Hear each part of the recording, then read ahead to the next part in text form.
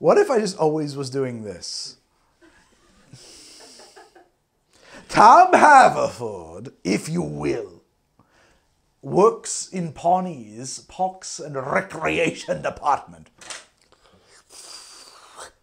Turns me into Janet Snakehole.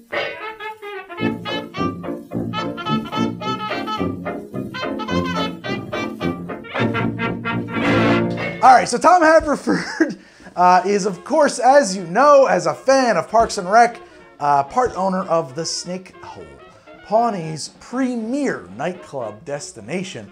The Snake Hole Lounge is looking for investors. No way.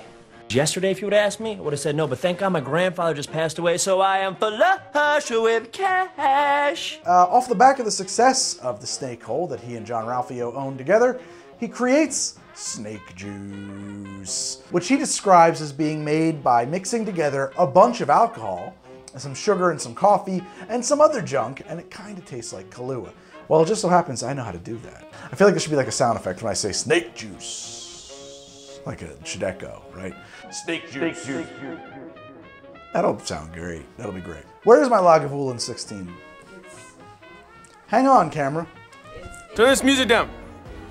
Fuzzy, booping, loving stuff.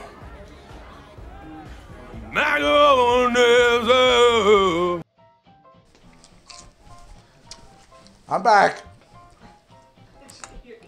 Craft Services is in the other room. One of the best things about snake juice is that it gets Ron Swanson drunk enough to dance like a fool, but like a happy fool.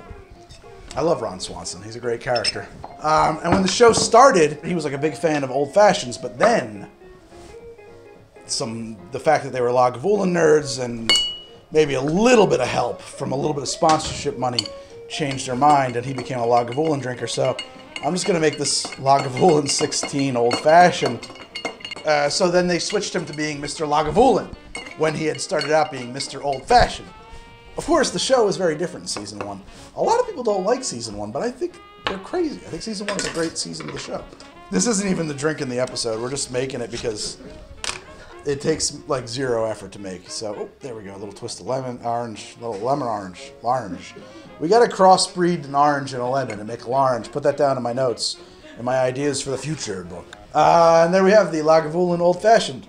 Wait, my notes said I was supposed to make a drink called snake juice. Hold on a second. What happened? That's pretty good. It's the sweetness and the lemon and the bitters really actually moderate the Lagavulin's peaty smokiness. So we'll just keep this guy around. We'll just put it there. That's fine. Anyway, this drink has nothing to do with Lagavulin. This snake juice is basically rat poison.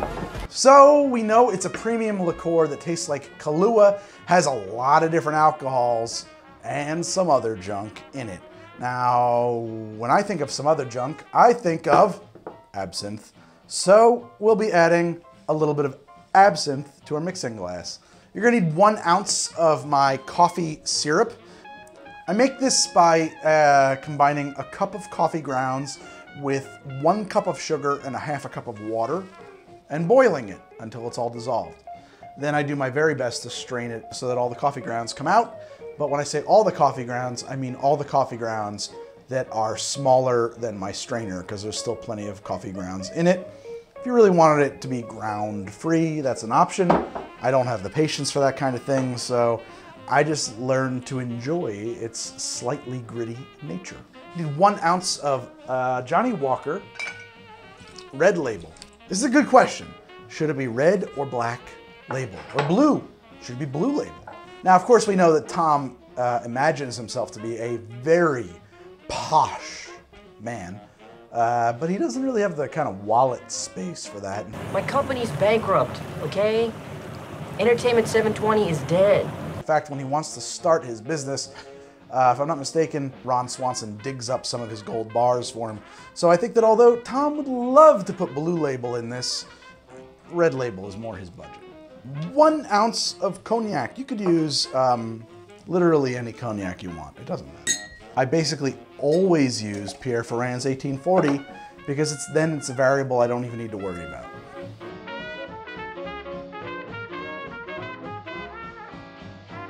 And need a ½ ounce of Lillet Blanc. Mr. Tom Haverford and Jean Ralphio are both sophisticated individuals, and they know that if you want to make a drink classy, you got to throw a little something French in it. Lillet, that's the answer here. ½ ounce. Oh. We need a ¼ ounce of creme de cacao. I would recommend whichever one you happen to have. There's no reason not to use a dark creme de cacao here, but I happen to own a light one.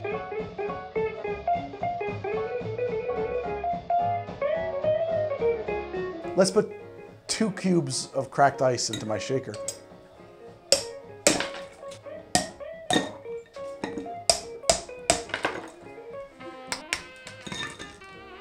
Okay, now I'm going to stir this drink.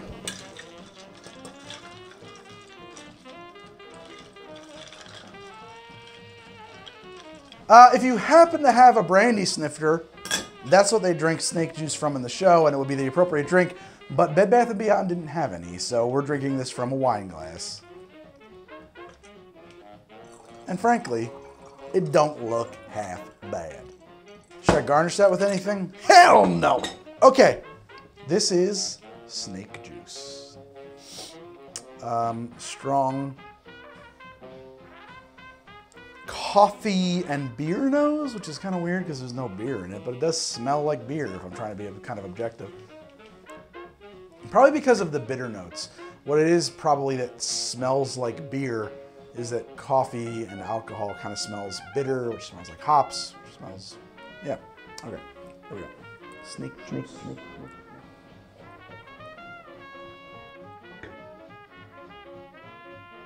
Tastes like coffee and other stuff. It's great. So this is a little bit less sweet than Kahlúa, which is, I think, nice, because drinking straight Kahlúa wouldn't really be something I would want to do. It has sort of like this high frequency, high register coffee sharpness. I don't know how else to describe that, but the coffee notes, normally I think of coffee as being like real bassy. Like coffee is like a brown flavor, it's a chocolate flavor, it's a bottom heavy flavor, kind of. This formulation, what you get is primarily kind of the lighter notes of the coffee. And I should say that the coffee that I used to make this is a Mexican Chiapas fair trade coffee, so that might have some effect. It's a medium roast. If you had a different coffee, that would change that a lot. And it's bright and light and not very heavy at all, which is pretty cool. It's sweet, there's no question, and the absinthe is present, but not overpowering. It's just sort of like this coffee absinthe synthesis that's happening. Did my knuckles make that sound? And it's surprising how good that is. I almost want to go upstairs and make myself a pot of hot coffee and throw a drop of absinthe in it and see how it is.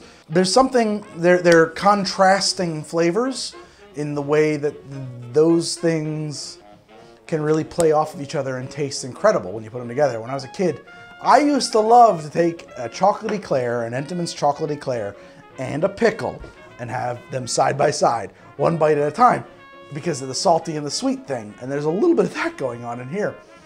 Oh man, I did that until I threw up so bad. Burt Macklin died last night after the 10th shot of snake juice.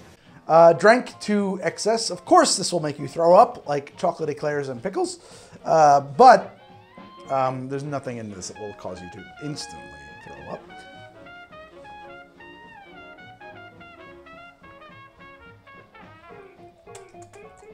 It's lovely. Or if you bottled this up and sold it as snake juice, people would buy it.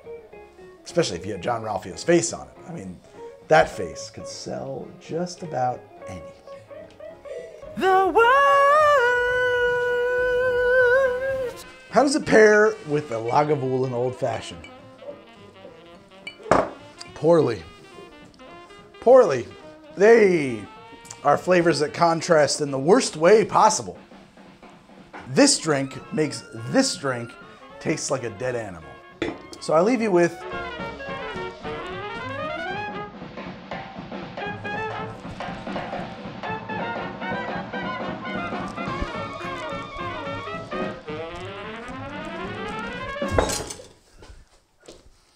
I think I got it.